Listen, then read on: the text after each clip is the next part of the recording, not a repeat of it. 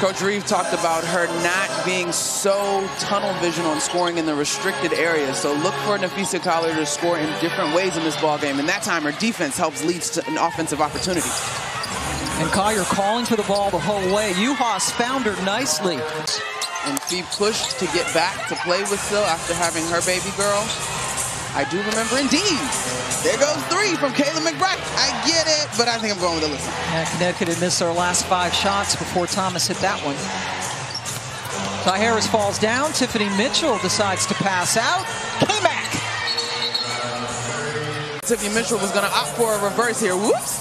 Ty Harris loses her footing. I'm just going to say she slipped instead of getting crossed or anything. Great pass out to Kayla McBride.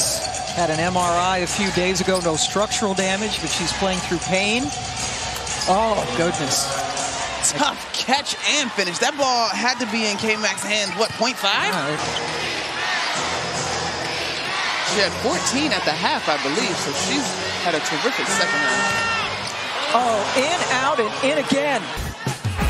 Kayla McBride, 26 points. Here's 3 of them. You gotta find her, man. Crowd is ready to explode.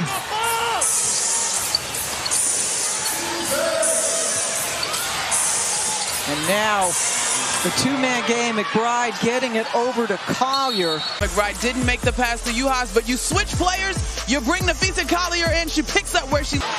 On the shot, McBride gets another rebound. 5 on 4. Got it! Kayla McBride, have yourself an afternoon. That Dejanay Carrington is no longer involved in the play.